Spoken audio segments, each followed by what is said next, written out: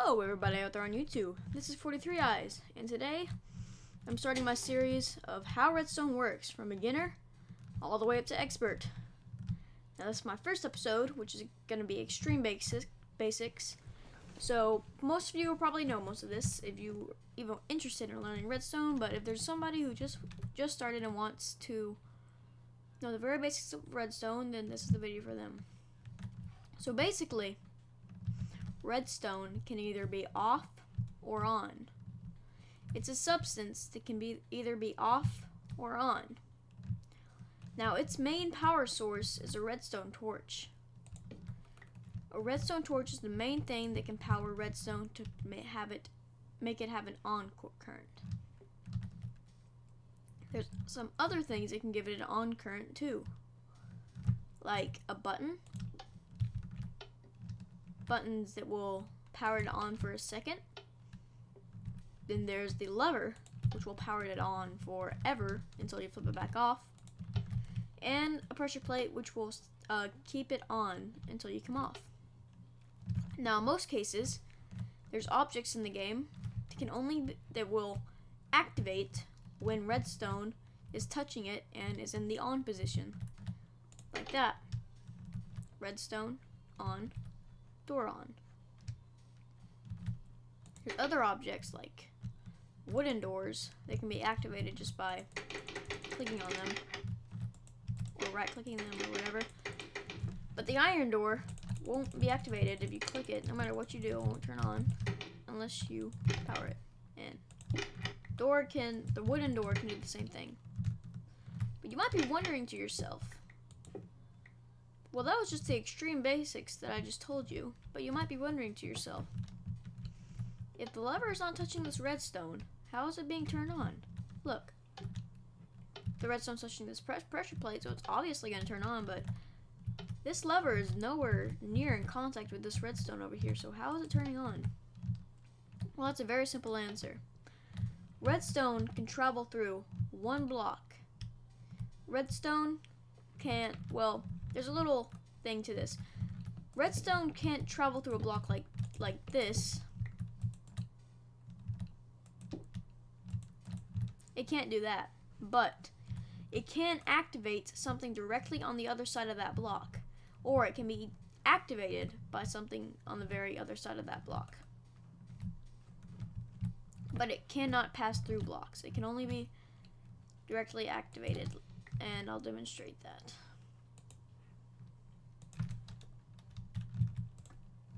See?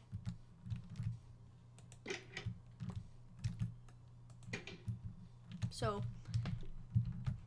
within one block, if the thing you're trying to activate is within one block of where the redstone ends, then that'll work. This is useful for hiding redstone, like this.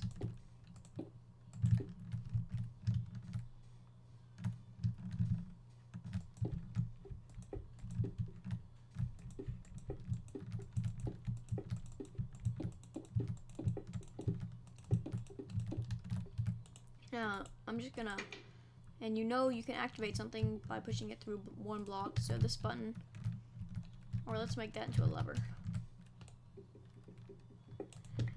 So this lever can activate this redstone because it's within one block in front of it. Well, this doesn't mean that you can do this. See, the redstone has to be touching the block that the lever's touching.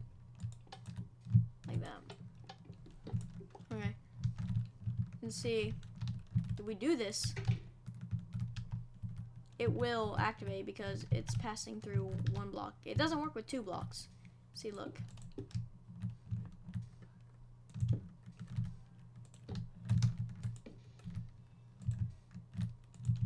See, no power. Just want to point that out. So, this is good for hiding stuff because you can make it look like there's walls, but actually inside those walls there's redstone, and since it can pass through one block,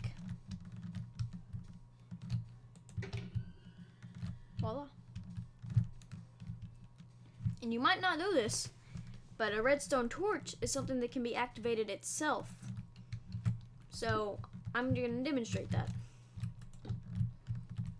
A redstone torch can be activated, but the redstone torch that's going to be activated has to be on a block. So like this. Whenever a redstone torch is activated, but the torch has to be on any side of this block, any face of this block, except for this one because redstone's occupying that space. So redstone can actually activate a redstone torch, which will turn it off. And that will be useful for different gates and stuff, but we'll get into that into the next episode.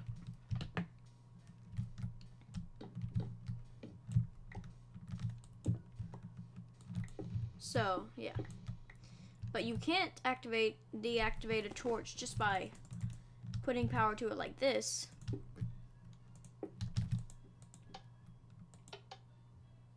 Because look, it's touching the redstone source, so it's just automatically going to